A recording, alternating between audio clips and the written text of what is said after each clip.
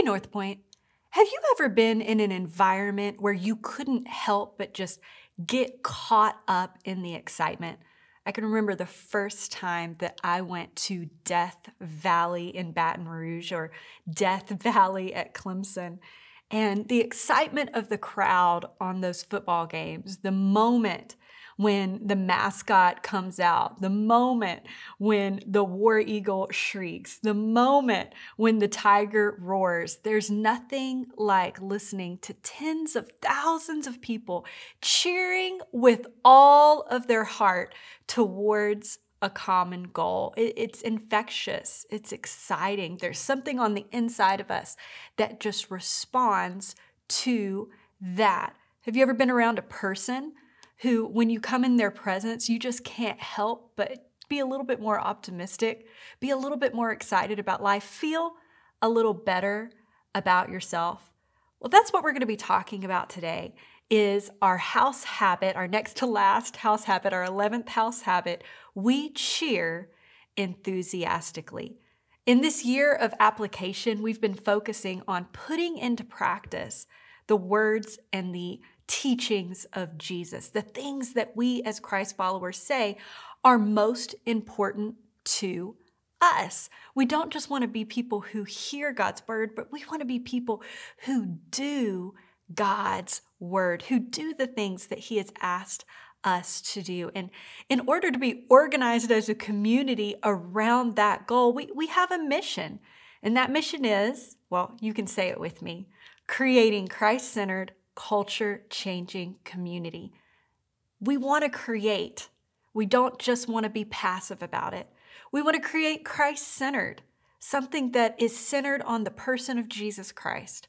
We want to create culture changing. We don't want to be people who are culture acceptors, but we want to live out the culture that Jesus Christ set for us. And we want to do it in community because that is God's plan. And to help us to support that mission, we have 12 house habits. And we've been going through this season of talking through those habits. And it's been so incredible. Talking through first the connection relationship habits, then the growth or the transformation habits. And now we're in our impact habits. We've been talking through we lead out, we give generously. And today we cheer enthusiastically. We cheer enthusiastically. And so we're going to break this habit into two parts because even though it might seem like an extra thing, we cheer enthusiastically is one of the ways that we can create a Christ-centered, culture-changing community that truly is engaging, that is attractional, but also is so incredibly deeply biblical. So the first part of the habit is we cheer. We cheer. And sometimes that is so countercultural that you don't even have to get to the enthusiastically part. Sometimes just even saying anything good is countercultural within your business or within your work environment, within your school environment. Sometimes there's a culture of mocking and doing all kinds of other things, anything but cheer. But the definition of cheer, the first definition is this: a shout of encouragement, approval, congratulations. A shout of encouragement, approval, or congratulations. And we choose as a community to cheer for other people. We want to cheer for other churches. We want to cheer for other companies. We don't want to just be quiet when, that person's name comes up that's being successful in our industry. We want to cheer for them. We want to be loud with our approval. We're so proud to be a part of a community that values gathering together so much that there are churches everywhere. It's such an incredibly churched area. And we cheer for every single one of those churches. We love what they are doing in the community. And we don't want to just be silent about it. We want to be loud about it. We don't have to decide when we hear something good that's going on down the street whether we're going to cheer. We've already made that decision. Our reaction has been determined by our habit. We are people who cheer. This is something that right now in my mom's season that I'm having to teach my daughter. You know, her little sister just got a big present. She's a guitar player and her grandparents bought her a guitar, and that was so exciting. But when we got in the car, the question was, are you happy for your sister? Are you ready to cheer for your sister? And she wasn't quite there. She was thinking about herself, what she was going to get, what she wasn't going to get, whether this was going to affect her in a negative way. And so many times we're there too. We're trying to make the decision of whether we're going to cheer for someone else's good fortune, whether we're going to cheer for someone else's great decision, whether we're going to cheer for another person's win or another person's season of life. Cheering for others doesn't take away from you. In fact, it's something that's so important that it becomes a habit, because then we can always have something to cheer for, because there's always someone in our world who's winning. There's always someone in our world who has something going on that's exciting, and we can add value to that just by cheering. But you know, it's difficult to cheer for others out of your mouth if you are not cheerful in your heart. And the second definition of cheer is a state of feeling gladness, a state of feeling or gladness. And ultimately, I am responsible for the cheer in my heart. I am responsible for the cheer in my heart. Now, if you want to be a miserable person, surround yourself with 24-hour cable news, social media, and other people who are complaining. Make sure that all of your inputs are as negative as possible. Let that be the thing that drives your life, and you'll find that your outputs will be far from cheerful. But if we want to live with that state, then we have to also have the inputs that are good and that are healthy and that are exciting and that are uplifting, and we have to do that intentionally because we're responsible for our level of cheer. You know, the Bible says, rejoice in the Lord always. And again, I say rejoice. Wow, that's a big ask. And it was an ask that was made to people who were in very difficult situations. And so you and I have the same ask on the table. Are we willing to rejoice in the Lord always? Are we willing to cultivate that sense of cheer on the inside of us? If we want to be a cheerful person, then we can't allow all of our circumstances or even the people in our life to determine our level of cheer. Instead, we have to let our relationship with God, we have to let the truth of the Word of God, and we have to let what we have decided is our habit determine our level of cheer. John 16:33 says this, "These things I've spoken to you, that in me you may have peace." And this is Jesus talking. "In the world you will have tribulation, but be of good cheer. I have overcome the world." That's the truth. You're going to have issues. You're going to have problems. This is not a Pollyanna message that says, oh, everything's just great. There's real issues. There's real problems. But this is the truth of the Word of God. You can have cheer in your heart even through the most difficult of circumstances. And sometimes that message can seem so incredibly insensitive. I'm not saying that you aren't going through pain. I'm not saying that grief isn't real. I'm not saying that mourning doesn't need to happen. What I am saying is that I can cultivate inside of myself a sense of cheer that begins to permeate my atmosphere and that gives me courage for every single battle. It's the cheer in our own heart that makes it easier for us to cheer for others. If you have cheer on the inside, your cheer will come out towards others. That's just the way it is. You can say, oh, well, I'm a really cheerful person, but I'm just quiet. I'm not talking about necessarily volume. When you're a cheerful person, when you have cheer on the inside, it comes out towards others. When you are not a cheerful person, it also comes out towards others. You aren't as good at hiding what's going on the inside as you think you are. It's so important that we cultivate that sense of cheer. You know, you don't have to wait for someone else to clap or to stand up or to cheer or to say something. No, your inward cheer, your state of gladness should generate your outward cheer, your shout of encouragement. Your inward cheer, your state of gladness, should help generate your outward cheer, your shout of encouragement. And you have to build the attitude of cheer in your heart so that you can establish the action of cheering in your life. Proverbs 15:30 says this, "A cheerful look brings joy to the heart." A cheerful look, a smile. And that's my responsibility. I have a responsibility to give joy to others, to give away a cheerful look, to fill my own heart with joy and to allow it to spill over. Proverbs 12:25 says this, "Worry weighs a person down. An encouraging word cheers a person up."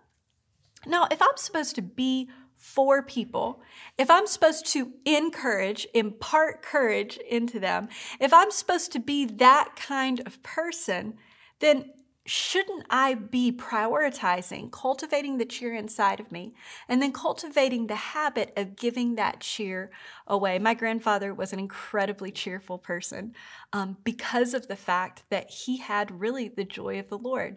His faith was in Christ. His hope was in Christ. His future was in Christ. He was one of those people that we would call a true believer.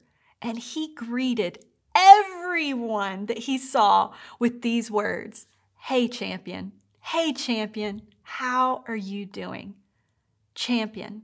That word over and over again in stories people have told me literally changed lives because his cheer, his shout of encouragement, his moment of enthusiasm towards them changed the way that they saw themselves. When I was a little girl, my mom taught me Psalms 1, and she used to say, "Destiny, pay attention to these words because they will be so incredibly important for your life." And two little phrases kind of pop out of that scripture, of that chapter for this moment.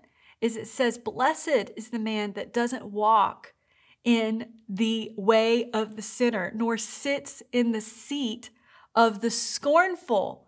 And then another translation says, "hangs out with mockers." Man, our world loves to scoff. Our world loves to make fun of. Our world loves to jeer at people. I mean, it's almost a sport. It's something that people take great pride in. Being a troll on the internet, what is that? That's just jeering. That's just going out of your way to spend your time and attention to harass someone else, to tear them down, to do the opposite of cheer, to jeer. We don't want to be those people. We don't want to buy into that mindset. Instead, we want to, in the face of other people's jeering, keep cheering. Keep cheering. I cheer because I've made it a habit in my life. But we at Northpoint, we don't just cheer. We take it one step further. We cheer enthusiastically. Enthusiastically. We cheer with an abundance of enthusiasm. Philip likes to say, we don't do the golf clap when somebody comes to our church. We don't do the golf clap when we hear about missions and what we've been giving. We don't do the golf clap when we cheer for the middle school or for graduates or whatever we're doing. No. We give the crazy football shout. Why? Because we want to get loud for other people. We want to give them that experience of feeling cheered for enthusiastically. And you know what? It makes such a difference. It makes a difference no matter how long somebody has been following Jesus. It was just a couple years ago that I was preaching, and I was preaching in a new place at an event that I had never preached at before, and it was a little bit of a weird format. I had a very limited amount of time, and honestly, it was a little bit intimidating. And so I'm walking into this venue, and I meet the pastor where the venue is where the event is taking place. So it wasn't his event, but it was his church. And as I started to preach, within about 2 or 3 minutes, he is on his feet, preaching with me, cheering enthusiastically, and honestly giving me the courage to give my very best in that moment. Now, that's a clear example of what it looks like to cheer enthusiastically. But what if we did that for our coworker? What if we did that for our boss? What if we did that for our fellow student? What if we just chose to cheer enthusiastically, to be excited for them about what's going on in their life? Enthusiasm is defined as a strong excitement of feeling, but enthusiasm is borrowed from the Greek word that means inspiration or possession by a God. Isn't that beautiful? Literally, it means God within. And as Christians, this is what we believe, is that God came and that he dwells within us, that his spirit, when we accepted Christ, dwells within us. And Romans 8:11 says it. It says, the Spirit of God who raised Jesus from the dead lives in you. Wow. We literally have enthusiasm available to us all of the time. So we cheer like we are possessed by the God of the universe. We cheer not mildly, but wildly. And see, enthusiasm is something that you don't just have to reserve for when you cheer. Enthusiasm can become a habit. It can become a part of your life. Living possessed, living an inspired life. Living an inspired life. Can you imagine what that would be like if you woke up in the morning and you said, God, I'm awake. I cannot wait to go through this day with you, living that inspired life, looking for the people that you can inspire as well. Romans 12:11 says this, never be lazy, but work hard and serve the Lord enthusiastically. Never be lazy, but work hard and serve the Lord enthusiastically. You have to train yourself to be enthusiastic. You have to train yourself. And so many times we're like, I don't have the energy, or, oh, it's just fake.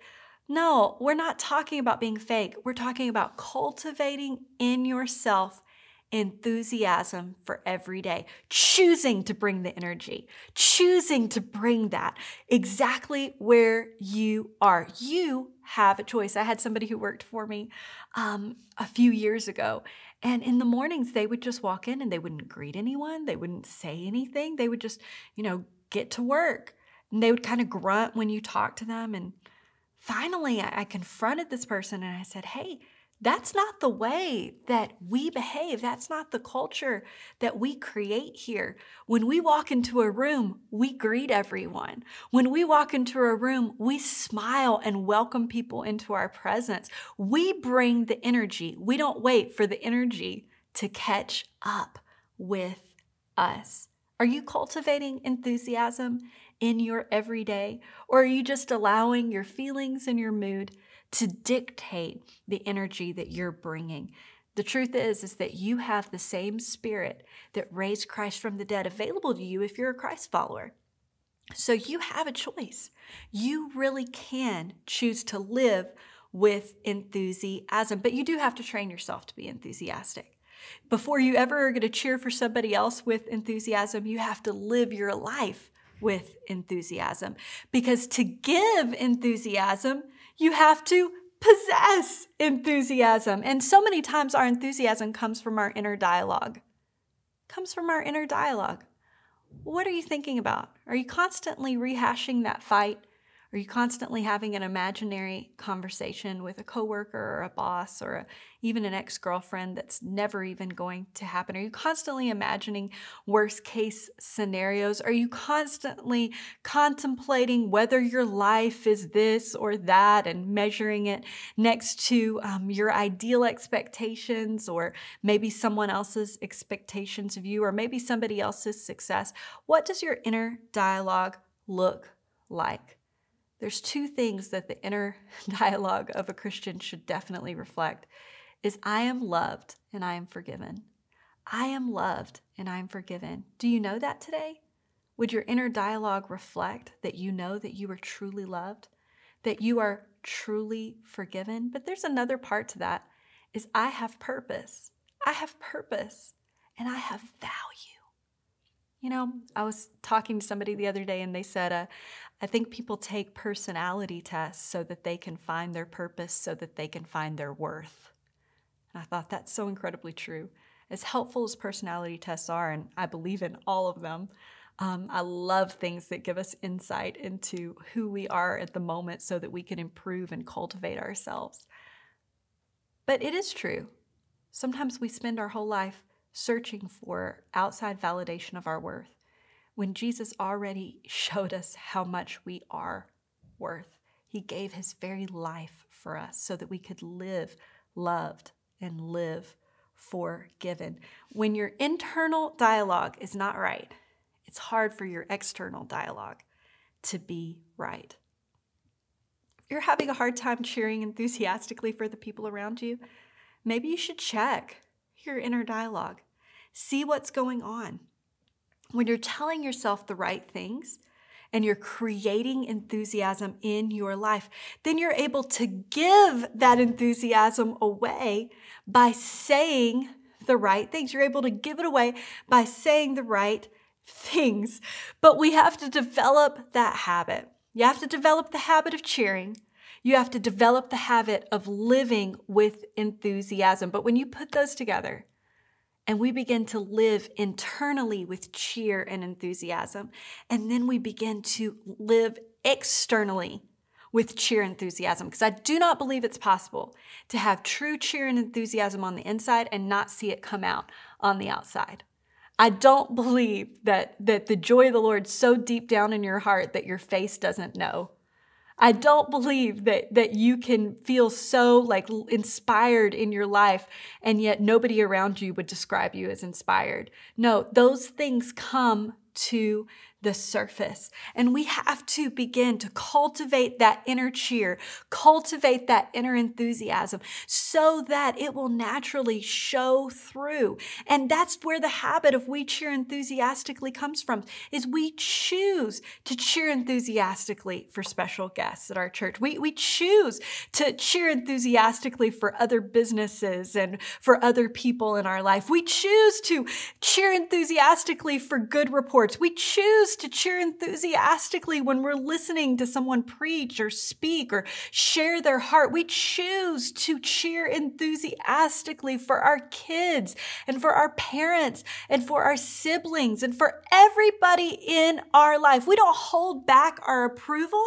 Instead, we choose to cheer enthusiastically for people exactly where they are. When you choose to do that, you make such an impact. You don't know the courage that you are imparting into people. You don't know what you are doing in their life. Can't tell you how many times that I've watched Philip walk into a restaurant and begin speaking to the person who was taking our order, and his natural cheer and his natural enthusiasm just comes through.